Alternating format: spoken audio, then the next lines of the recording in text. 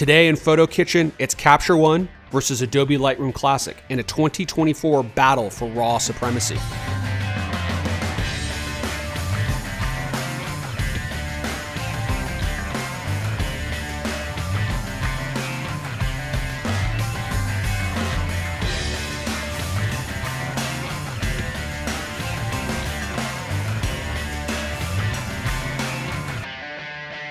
Hello and welcome to episode number 86 of PhotoKitchen. I'm your humble host, MD Welch, and today we're talking Capture One versus Adobe Lightroom Classic 2024 Battle Edition.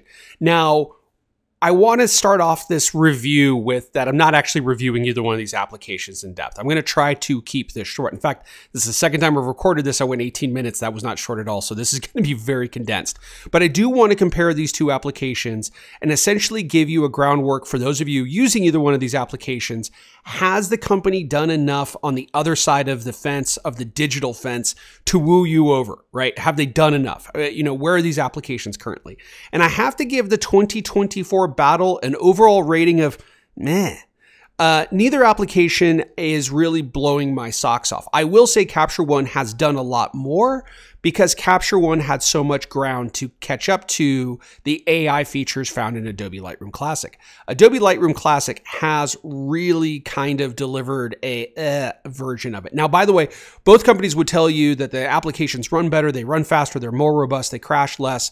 And my answer to that is that's what they should do. I don't give you an award for doing what you should have done 8 versions ago, right? Lightroom should just be faster than it is right now, even though that it is faster than a previous version. So you don't get any kudo points of that. We're looking at like big ticket items here, and I'm not going to hit the minutia. Yeah, there's eye snap tracking and focus inside of Capture One. Great. I'm sure I'm going to use it, but inside of Lightroom Classic, they really haven't delivered much. The biggest feature that I have found, especially that everybody's talking about, is point color inside the develop module here, which allows you to selectively get a color and then only exclusively work on just that color. So you're not doing the pinks, you're doing maybe the pinks in this particular hat. And honestly, it's okay. Capture One has had something in Color Editor for years. In fact, Capture One allows you to make a color selection and then make a mask on that, which is great for skin retouching and kind of evening out. Like if somebody has a lot of red in their face, it's great for evening out those tones.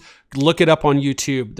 It's fantastic. So even the one thing that Lightroom Classic's done that everybody's talking about is not better than what Capture One was doing for years. So let's get into what has changed. First of all, let's just say that Lightroom Classic has not done much. And what they should have done, they haven't done at all. The two big items for me that Lightroom Classic's been lagging on, that I've been complaining about for I don't know, the last 5 or 6 versions, is the abysmal export feature, which is essentially the same export window as the previous 3 or 4 versions. And really the features of what it does has been the same almost since its inception. There's no way to leverage metadata in here. There's no way to make multiple folders and all this other kind of stuff easily without having to click on a bunch of different things. The leveraging of metadata and the export functions found inside of Capture One are superior. I've done videos on this. I'm going to do some more videos on them. Because I don't think people really leverage it enough. But nevertheless, Lightroom Classic hasn't done that. The other thing that Lightroom Classic hasn't done that's really, it's almost insulting at this point, is tether capture is absolutely terrible. I shoot Sony, second most popular camera brand in the world, or most popular depending on what quarter of sales you're looking at, and I still cannot connect my camera to Lightroom Classic. I don't know what's going on with Adobe and Sony, but this is unacceptable. So I don't know what's going on with Lightroom Classic. Those are things that they could do easily. I mean, this is the monster of Adobe. Why haven't they done these? If Adobe did this, if somebody from Adobe's listening to this, you could very well just have the perfect raw editing program if you just made this more suited to professionals with those 2 features.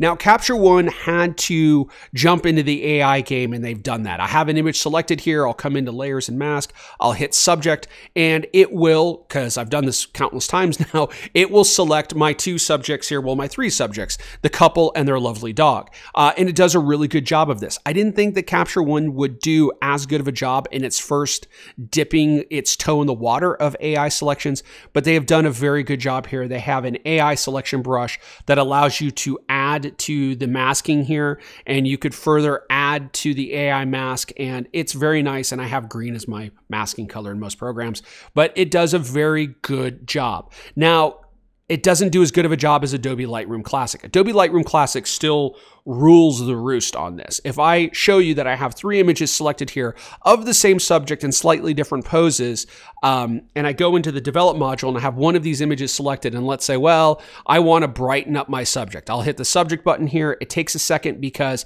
I have multiple images, but it goes ahead and selects that. I'll go into exposure here. I'll just lift the exposure heavy so you could see this. I'll do another mask. Let's select the sky.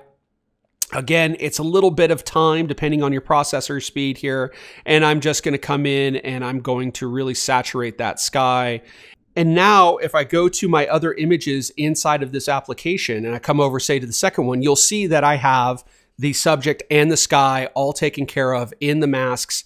It's automatically happened. Capture One just doesn't do this feature well. It doesn't do auto sync anything. I've done a video on this. I don't know why Capture One doesn't think that this is a big deal, but it certainly is. And it doesn't apply to masking either. If I find another image here, let's scroll down here, and I have this image, and I decide, oh, you know what I'm going to do? Let's go ahead and lose the mask I've already created. And I select this subject, right? Now, I can't have 2 images selected because Capture One doesn't do that. So it's okay, select the image. Let's just go ahead and make a change. By the way, the brightness slider in Capture One is amazing. I wish Adobe had that because I'm not clipping anything when I do that. So now if I come in and select the second image here and then do copy and apply holding down the shift key, it should copy everything over. And what it actually does is it does copy everything over, but it doesn't reselect. It doesn't say, oh, you made a subject selection, let's redo the mask here. So if you wanted to do this, you got to dump this mask, you got to remake the selection, you got to apply the same settings. This is time consuming. And so Lightroom Classic is still far better at this. Another thing that Lightroom Classic is far better at is the combination of masks. Another thing that Capture One doesn't do. And now with AI, it needs to finally do this inside of layers. We'll see what I mean in a second, but I just want to show you what I mean here. I've brightened up my subject here, but the foreground or the area of this dock is not brighter. If I was lighting, if I was doing a reflector, all of these things would have the same luminosity. There'd be a falling off here. So I'm just going to add to this by adding a linear gradient, and I'm just going to come in and I will just add this as I go through. Of course, it wouldn't do the water so much, and I, of course, can make a mask of that as well. But because I have done this, I could come into my library module here and then see that it's added the masks on everything, including the mask of the subject in a completely different pose. Let's go into develop module, and you can see in the masking here that I have all of my masking done. Auto sync, auto masking, adding to masks, Lightroom Classic has all of that. If I go back to the picture of the lovely couple here, and let's say that I brighten them up, and again, significantly, just so it's easier to see on the video. If I grab the linear gradient tool, let's go up and actually grab it. I could do it actually from the layers and masks panel here, and then try to draw a mask so I would have that luminance. See how it immediately gets rid of the AI selection here? There's not an easy way to do this. And by the way, this isn't an AI thing. I can't have 2 linear masks. I can't have a linear and a radial. There's a lot of limitations with combining masks inside of Capture One, which is weird because they give you layers. Why don't they give you multiple masks on layers? They need to give you that. So that's a real hindrance. So that is where we kind of stand in 2024, these big differences.